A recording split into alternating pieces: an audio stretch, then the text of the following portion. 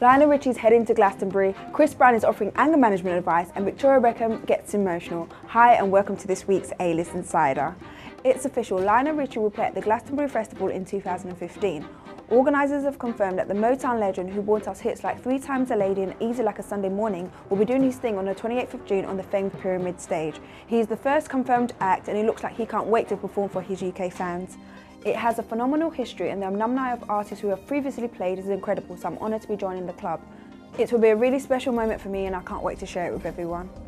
First Dolly Parton and now Lionel Richie, we can't wait to see what other old school acts will turn up at the festival.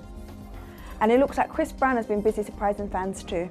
The live singer, who has been trying to win back the public ever since he attacked Rihanna in 2009, recently took to social media to advise fans against violence. In a series of tweets, the 26-year-old star recommended trying to remember positive events rather than reacting when provoked. You see, you can turn over a new leaf even after you smashed the window on the Good Morning America set and got into a nightclub brawl with Drake and had multiple run-ins with the law. Good for you, Chris. And finally, Victoria Beckham showed off her softer side this weekend after winning the Best Brand Award at the 2014 British Style Awards. The pop star turned designer was in tears as she accepted the accolade at the event held at London's Colosseum. As her husband David watched on, she confessed that she could be a right pain in the butt and didn't understand how her former Spice Girls could be so supportive. Posh even broke with tradition and actually kissed her hubby on the lips.